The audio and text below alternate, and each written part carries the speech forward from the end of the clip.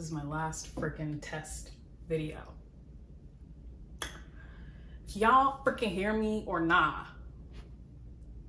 I'm sorry. Were you talking to me? I couldn't hear you.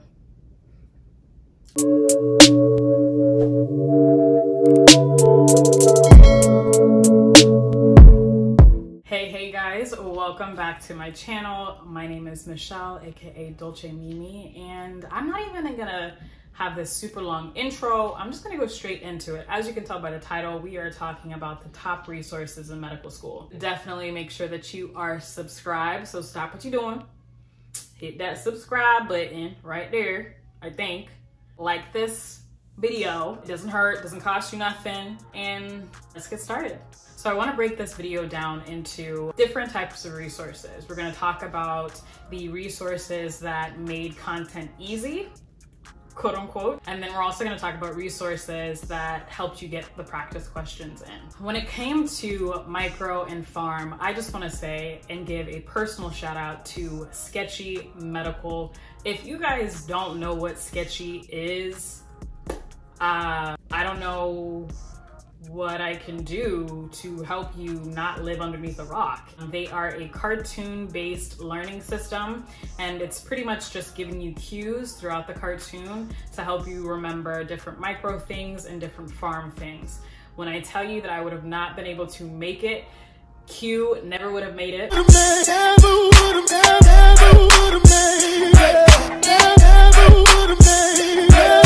I pretty much use Sketchy as my post reading for farm and micro, and if you're subscribed to me and watched my last video, you all know what post reading is. If you are new or you haven't watched that video yet, you should, one, go watch that video first, and two, I will have a little snippet as to what post reading actually is. They helped me significantly to the point where I literally farm and micro were my top two best subjects on my step 1 exam. So definitely worth it. So I highly suggest with Sketchy printing out the sketches that are provided and labeling them yourself. And then afterwards, you kind of just close your eyes and think about the sketch overall and try to remember all the things that you were taught. And I promise you, like, I mean, it doesn't work for everybody. I'm not gonna say I promise you before someone sues me, but if you are a visual learner or if you're struggling with micro and farm, please try Sketchy. I'm not getting paid for this. I'm not an ambassador for them. I don't even got a discount code for y'all. I'm just saying this from true facts. They have helped me tremendously. My second resource is going to be Boards and Beyond. Now, Dr. Ryan, if you are watching this video, I just want to tell you, I still love you.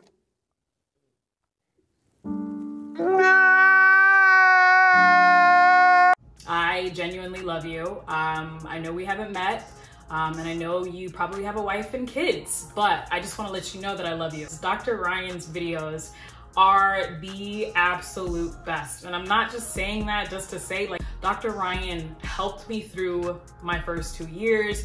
When I tell you he breaks things down to layman terms, if you're having a really hard time just understanding concepts as a whole, check out his videos. You could listen to them at like 2 speed. If you're in medical school, you probably know how to listen to videos on 2 speed, especially if you're struggling with cardio. He's a cardiologist, so you know his content is going to be on point for that particular subject. He literally has modules of every subject in medicine. He goes through every section of first aid, and he also gives you first aid guidelines to help you read along pretty much. My third resource, and probably should have been my first resource, but we've already talked about it in my first video. My third resource would obviously be your first aid. First aid is your Bible through medical school. If you are an incoming M1, definitely go out to Amazon and buy yourself a first aid. If you are a medical student and don't have first aid, once again, I don't know what rock you've been living under, but first aid is essential for all of your medical school career. And even afterwards, like, you're still gonna use it as you are a resident. I still see attendings using their first aid. So definitely go out and pick up your first aid. My fourth resource would be Pathoma. Pathoma is a video resource that primarily looks at pathology.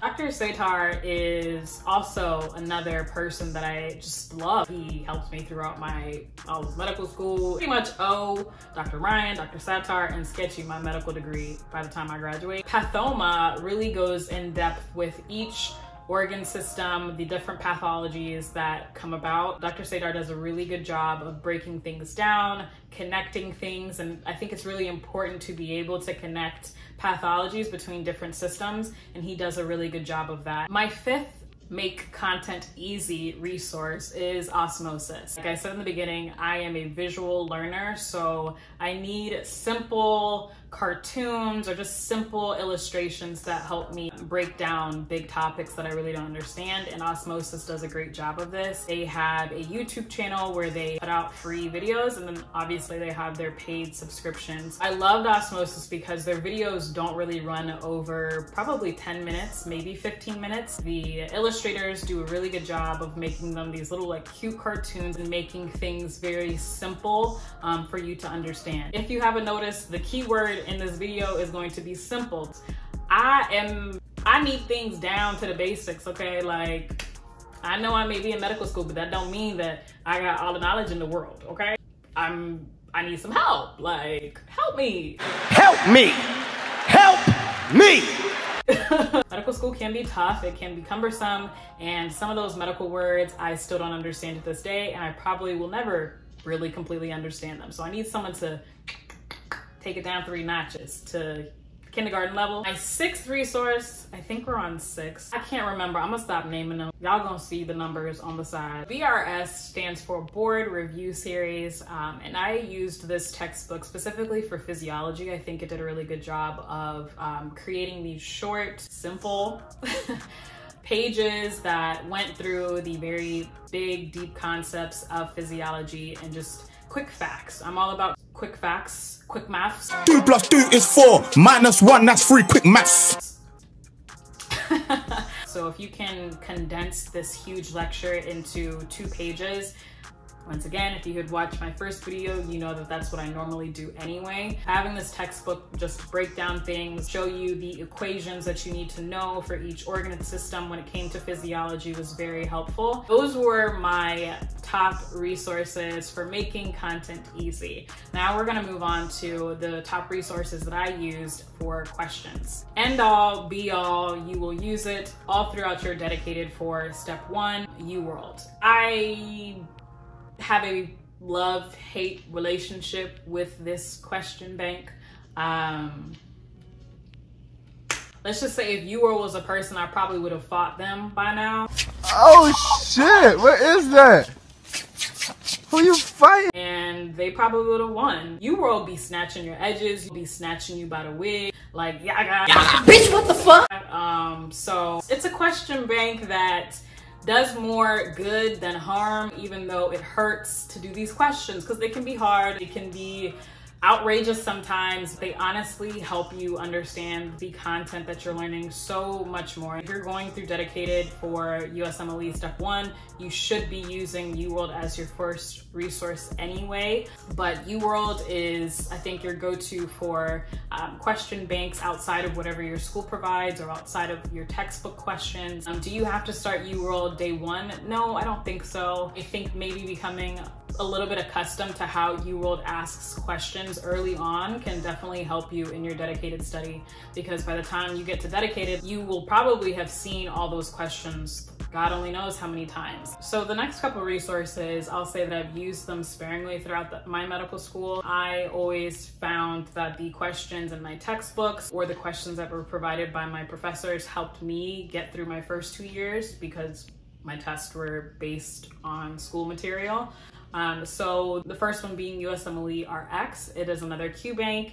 It has several thousands of questions and it's partnered with First Aid. The reason I liked this resource, you could literally answer a question and it'll tell you where to find it in your First Aid book. I wasn't the biggest fan of this QBank just because I felt like some of the questions were worded weird compared to UWorld, but it's extra practice nonetheless. So I think it's always great to have multiple options whenever you have finished one QBank. Another question resource would be Firecracker. It's an app that not only provides questions, quizzes, and practice exams that you could do, but this app also lets you go through note cards from different subjects. So it's another way of solidifying content as well as getting you some questions. My last question resource that I will talk about is a Grey's Anatomy question textbook. Obviously, this is specific for anatomy. It has hundreds of questions that will literally go through the anatomical systems and help you solidify all those little anatomy details that you tend to forget. It helped me significantly through anatomy, and I would recommend it to anybody. And that's pretty much it for the question resources. I also want to point out that a lot of med students use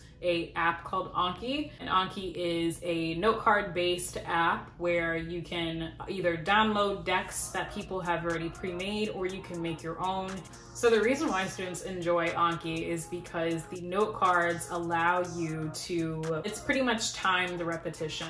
You will go a couple days without seeing a card and then it will automatically pop up and you'll have to answer it again. So I don't know if I'm really explaining this all that well. I know there's ample amount of videos out there on Anki, so definitely YouTube them and check out this resource because I think it can be helpful for a lot of students, and it is helpful for a lot of students. But I'm just not well versed in Anki language to really tell you guys. It's pretty much based on the science of timed repetition, and like I've always harped, repetition in medical school is something that's very vital to understanding and learning all of the material that is thrown at us. So an app that helps you with that is definitely a go.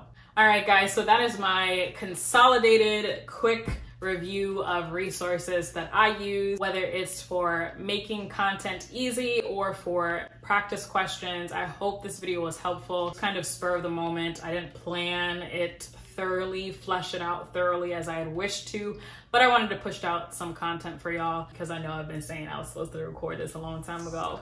But yeah, so I hope you guys enjoyed. My next video will probably be my step 1 studying schedule, so stay tuned for that. If you haven't already, please like, comment, and subscribe, share, tell your mama and them, tell your uncle and them, or Bodie and all them to watch my video. And until next time, y'all, peace.